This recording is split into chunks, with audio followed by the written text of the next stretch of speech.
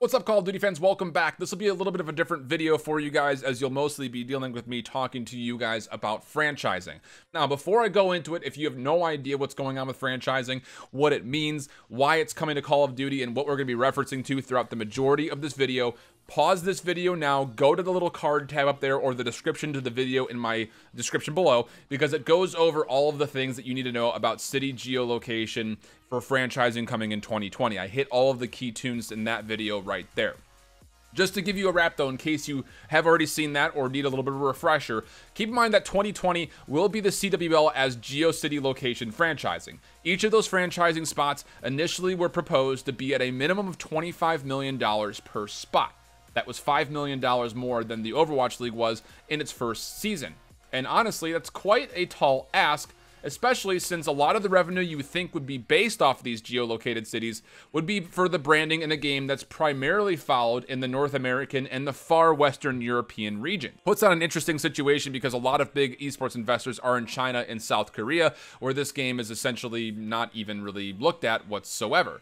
So it'd be interesting to see what happens. As far as the rumor mill goes so far, we know that there are 5 confirmed teams. I'll talk about those 5 specific teams a little bit later. But more importantly, we're hearing rumors that the LA specific city franchise spot is apparently going for 60 million plus, as reported by Codburner, which again, I say reported very loosely when it comes to Codburner. I will be talking mostly through this next video though about things about format, why you need to stop freaking out about all the things you read from Codburner or CWL Intel, give you some perspective, and then a second video will be coming up after this that talks about each of the individual teams that could potentially also be interested buyers for the upcoming 2020. So again, this is mostly to put a lot of you guys at ease when it comes to, oh, this system is terrible. Why are they getting rid of all of our players? Why is there an open fantasy draft? You got to keep in mind that these things are leaks. They are not official announcements or reports from official sources. These are leaks with very little information. Typically think about a leak as being the iceberg, where you get 10% of the information, but the core of it is below the surface. So let's talk about the format things that we know of now versus what we can expect for the future. Keep in mind that everything you know from this year in 2019 was set up as a test run year for the franchising coming in 2020. That was initially essentially announced at the initial reveal come last fall when they were announcing the schedule and things going forward with the Call of Duty World League. They talked about how there would be 16 set teams with no relegations. There would still be individualized events, but there would be a difference as far as how you go from the open bracket to being a consideration for a pro team or to face the pro teams. The pro teams were completely isolated from the open division, except for world championships, which would be a total of 32 teams, including obviously the 16 pro teams and the top 16 after the open qualifier of the semi-pro or amateur teams as we know them now. So the format should stay the same. Expect to see the same kind of events. Expect to see places like Anaheim going through, possibly also London after that nutty crowd, but also places like Dallas and maybe more in the future. Expect those events to still happen, where there's pro league events that happen there, but also open or amateur or semi-pro, however you want to nomenclature it. The semi-pro scene would also be there as well. The biggest thing that we're hearing about now comes down to these draft or player selections. And before I go too far into this video, if you guys have not had a chance to watch Lando with the UMG Events YouTube channel, he talks very well about why a fantasy draft would likely not happen. But I also want to put your kind of notions to rest here, because the proposal is just that. It is a proposal. This was the same kind of proposal that happened with the Overwatch League initially, where it was the Overwatch teams that buy in will have to give rid of all their contracts. Every single player will be available for every single team. It would be a draft-like or a combine where players can be picked or hand-selected by these teams to represent their cities. That didn't happen. And Overwatch at the time was a much younger, less established scene than we currently have with individual players in the Call of Duty scene. We've got pros that have been playing the game competitively and professionally for up to 8+ years.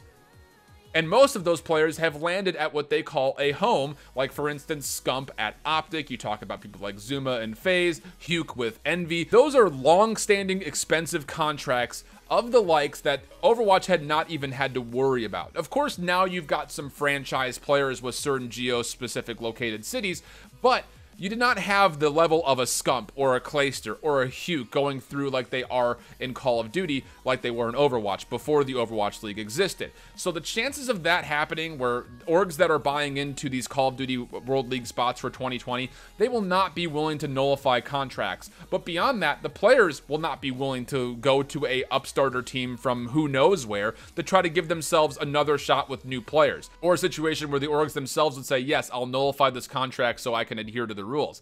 No.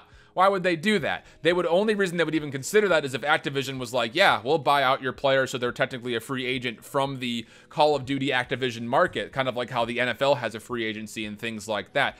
That's still not going to happen. You got to remember that Decimate from G2 after the Pro League qualifier was put on restricted free agency, meaning that his contract had to be bought out from G2 to get picked up, and that was at a rumored $200,000.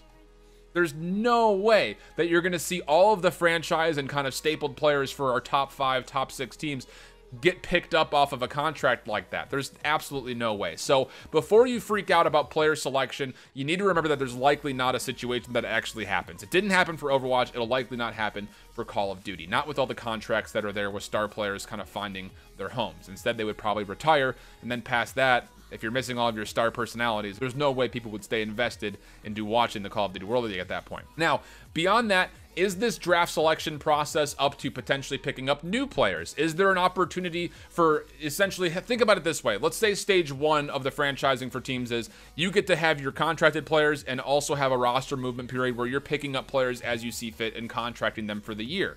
Okay, but what about all the other players that were not selected? Maybe there's going to be an open type of an event where it's kind of like the League of Legends Combine, or if you remember back to the Crusher 99 that the Overwatch League kind of promoted everything behind the Overwatch League as far as coming up from the open style, not being known to being a big household name. Maybe there's something involved with that, and that could be potentially a thing ran with these tentpole events that are coming through, which I'll talk about more later as far as what a tentpole event is and how that could potentially play into the format. That is very possible, and another opportunity for the amateurs to potentially get more looks. Let's be honest, there is no tier 2 scene at the moment. There is nothing involved with an official league. It's usually just pickup events or national qualifiers that are mostly ran by pickup groups that just come together because they're from the same region. More on that later. The biggest thing for me when it comes down to it is not necessarily the format of the Pro League, but what happens to the amateurs beyond. Now, like I mentioned, there is no tier 2 or what the Overwatch scene calls the contender scene at the moment.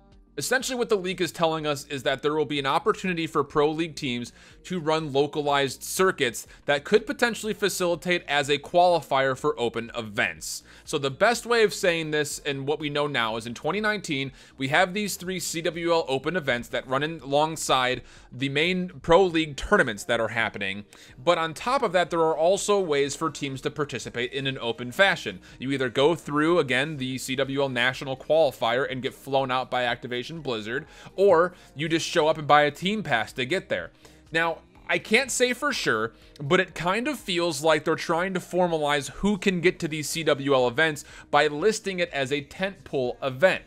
We'll talk more about what a tentpole is here in the future, but essentially the local idea is that pro team cities can run local circuits, whether they are online or LAN, and then a certain top amount of teams, whether they're just the winners or a couple of teams, will get compensated to go to these tentpole events. The actual English that's written up in the Codburner post reads as, each Call of Duty League team will host city circuit events in their local markets. The league may provide the opportunity for winners of these events to compete on behalf of the teams or, again, market as a part of a league-wide city circuit at a league tentpole event. Okay. Teams may operate their city circuit event as an online or LAN event. Teams must adhere to game mode rule, blah, blah, blah, blah, blah. The league office will determine the official name and brand architecture of the city circuit asset in coming months. So again, you're looking at a situation here where, for instance, let's say that the Atlanta Reign in the Atlanta market is running the Atlanta Reign open circuit. That is open to, from what I can anticipate, everybody who's around the area, whether you want to travel far or near, you can go and participate at these, and these will serve as what seems to be regional qualifiers. So you have your national qualifiers that we know now, but there will also seem to be regional qualifiers that will also get you a spot at these tentpole events. Now, before we dig more into the actual visualization of this, let's talk about what tentpole events are. A tentpole event is essentially what we currently have with the open tournaments being ran at a pro league event, okay? Tentpoling is essentially the strategy to take one specific market or product and put it in the center so other ancillary tie-ins can benefit off of the exposure that the main event does. So in more plain English, the fact that the opens are being ran at the same location as pro events is a key consideration. The tentpole portion of that is the pro event tournament happening at CWL London.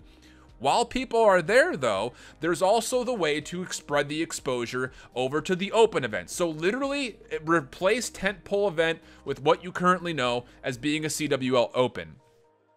The goal here seems to be establishing more of a formal scouting ground for semi-pros and amateurs alike. So essentially the kind of way that this could potentially move is that the local city circuits could send teams to these open events on an official qualified status as an academy team or a different branded team, as well as there being the already established national qualifiers, and the potential of other weekly qualifiers as well was also mentioned in that. Now, it also says that these events and these things that are going on will be happening at the same time or run in parallel to the current league. It's confusing on multiple levels, right? But I only have one real question. Is it like the open events now in the future, but with a more precursor of stage teams more formally? So for instance, you already have your national qualifiers and you have your open team passes. Are you going to be expanding that to have your national qualifiers, your regional qualifiers, and also open teams? Or will the open tournaments no longer be open to everyone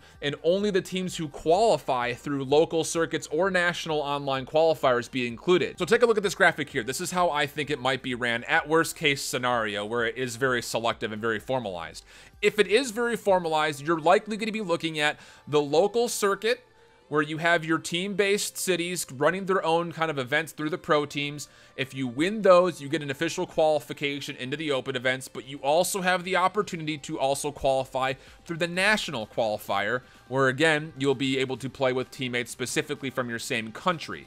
Then you would go to the open event, which, who knows, there might not be open team passes anymore. It might just be you have to do well at a regional or national qualifier to get considered to be brought to these open events. Or it might be as we know it now, but with the expansion of getting your travel paid for you if you win a regional event. We're not 100% sure on how that's going to happen. But as far as like how you're going to move from amateur into a more formalized tier 2 scene, it's going to be the local circuit open to anybody, the national qualifiers, which again are currently open to anyone as long as you're from the same country. If you do well there, you get your travel paid for you to get to these open events that we currently know. So again, the giant format, the macro of the format will likely not change. It just comes down to what are we actually going to be doing with the other teams? Are there going to be team passes, or do you have to now qualify for these open events? That's the biggest question that I have. A lot of information there. I'll continue to kind of go over that as we get more info or intel from these leaks and proposals that we see. But so far, it feels like each Pro League team can host and will host localized circuit events, which will probably be isolated tournaments. The top teams from those tournaments will get compensation to go to these open events with other regional and national qualifiers. So instead of seeing 300 teams at these open events, these major open events, you're going to be seeing teams that have qualified to get there. So it actually formalizes it to an open, semi-pro, pro. There's a stage there. You have your open at the local level, you have your semi-pro at the major events, and then you have your pro league. That's the best way of explaining it. I know I just did that like 5 different times, but that's how I anticipate it so far. Everything else that you're hearing is rumors. I hate doing videos like this because I don't have solid information to go off of, and I feel like I sometimes would give a bad impression. We will not know anything about 2020 for sure until it comes out of the mouth of Activision. They're the ones in charge of setting things up. That's the only thing you can go off of as far as this will happen. Everything else right now is this might happen, and some of those mights are more stretches of the imagination than actual reality. Let's switch the conversation, get you off my face as focused, and talk about the 5 teams that have been confirmed so far. Again, I anticipate there being 16 total teams for the first season of the CWL in franchising. These are the first 5. All of them are Overwatch League investors, and I think they got priority because, again, Activision are the ones running the Overwatch League and want investors and owners that already know their system. So first and foremost, let's talk Team Envy. They are 100% confirmed as being the Dallas team, of obviously having ownership from the Dallas Fuel in the Overwatch League and multiple stakes in major titles. It was pretty expected to see Envy being one of the first investors into the CWL franchise spot. Again, it'll be out of Dallas, Texas. However, an interesting post was made by Envy's Twitter looking for suggestion for team names. Now, in my previous video was thinking that if there were to be Envy buying in from Dallas, they would just be known still as the Dallas Fuel, since there are already stadiums being built that are branded under only the Overwatch team. Cite your sources with the Philadelphia Fusion building the Fusion Stadium. So, would it make more sense to keep the current structure that you have with the Dallas Fuel and just make it the Dallas Fuel Overwatch team and the Dallas Fuel Call of Duty team? This could be just an instant reaction to try to get interactions on Twitter, or it could be something that there are actually explicit rules in place that keep the Overwatch League brands out of CWL, where essentially the Overwatch League brands are just that. You cannot kind of dip your toe into multiple pools with the same brand. So it might be a situation where the Dallas team owned by the Envy would not be the Fuel. Maybe there's a situation here because Envy is so established as a Call of Duty team that they could potentially become the Dallas Envy. That would make a very easy transitional sense. The name makes sense. It doesn't feel facetious. Like, you wouldn't be able to call them like the Houston OpTic. That would be weird. So it's possible that this could be a Dallas team branded away from something else besides the Fuel. Next team up, Splice, also known as Overactive Media. Again, another no-brainer here with the purchase of the Toronto Defiant going into the Overwatch League. You figured that Splice would also be buying into Toronto for their Call of Duty team for 2020. That will in fact happen. In fact, the Twitter for Toronto COD has already kind of posted a video with the current Splice mentality. So again, that tends to lead me toward the expectation that there will be no player drafts because those contracts are pretty much set in stone. Now, I was a little personally surprised with the Overwatch team that it was not a more snake-like mascot for Toronto. Initially, there were some rumors thinking that it would be the Toronto Venom with the Overwatch League. Maybe they'll do something with it here, as that snake branding, again, is more formidable in the Call of Duty scene than it was, I guess, in the Overwatch scene. New teams that will be involved that we will hear from so far will be the New York squad, mostly pulled out from Sterling Enterprises, is the majority owner of most of New York sports and mostly facet behind the Mets. But again, with the performance level that the New York Excelsior has brought to the table, not only is that going to make sense for New York to get involved because they've been finding some success in results, but New York also boasts some of the highest success in brand merchandising. It only made sense that this buy would happen to Call of Duty sooner rather than later. I saw people in New York saying that they could find more Excelsior gear in the city than they could Mets gear. I think that says something about how the push in esports in New York is going. The Excelsior brand also lends a hand to the state motto of New York, so it'll be interesting to see if they will brand in tune with that same state heritage or if they'll go with something different. In before there's a throw to the state nicknames and they become the New York Empire. That could be a badass team name. Or they could go something a little bit more childish with going off of the state fish, and maybe we'll get the New York brook trout. The other one coming in, and not a surprise either, was Atlanta buying into a spot behind the back end of the Atlanta esports ventures. Again, this is a conglomeration between Cox Enterprises and Province, who recently bought into the Atlanta Reign and has been feeling a lot of hot success, not only off of the team performing well, but also the wide appeal of Atlanta as a whole for esports. The Reign specifically have been given a chance to host one of the home stands that will be coming up in Stage 3 of the Overwatch League at the Cobb Energy Center. And Atlanta itself, again, is huge in promoting local esports. You got to keep in mind that this is also the breeding ground behind E-League, so it makes sense to have more investment in a huge market in the NA sports scene. Maybe this is the next possible scene that will actually pull the trigger on a dedicated esports arena. Again, they just rebuilt the Brave Stadium, so there's very much so a possibility that happens. The fifth and final spot that we'll see will actually be going to Paris, which is really interesting because I had a hard time finding information on what is listed as Contact Gaming, which is their owners, but it's puzzling because these first 5 spots, again, were mentioned to be going to Overwatch League owners, and the Paris Eternal owner is Drew McCourt, who is the CEO of DM Esports. So a little bit of confusion as far as what the ownership title actually is. Is Drew involved in multiple facets? Who knows? The biggest thing that I'm excited about with the Paris team is as you look at the Paris Eternal, this is a city that's very proud of the identity of French players. The Eternal had picked up Nico, Hip, Ben Best, but also, of course, the notable player Insoon. So I would not be surprised to see if the current French CWL players in Whalers and Breezy would be picked up as a backbone to this team being a French Paris-based team. You also have to keep an eye on the other 3 players, Zeke, Risk, and Natche, who were previously performing with Denial in overtime. They have currently gone out on Twitter and said they're looking for a dedicated 5th to finish out the full season alongside those 3 plus Mad Cat. So if they end up doing very well, is there a possibility that that same 5-man French team gets picked up to become the Paris squad? I think if they perform well, it very well could be the case, because again, I think Paris will more identify with their local markets and their local players than going for the all-stars that might be available. That's going to recap this, a longer video for you guys, but I want to put to bed all of the anxiety that you guys seem to be feeling about this system is stupid, I hate this. We don't know anything about it. We know proposals. Nothing has been officially established besides these 5 teams that we mentioned earlier today. So I'll be keeping my eye very closely on the franchising. I have a lot of information as far as how things have gone with Overwatch in the past, which makes me feel pretty much like an expert in this industry when it comes down to what Activision is likely looking for, as well as what my next video will be coming into play with, which is who could potentially be the other buyers looking into spots for the CWL. That'll be a fun one to do. Do not miss that. Until next time, though, hope you guys enjoyed this one and hope you keep holding it down. Later. Bye-bye.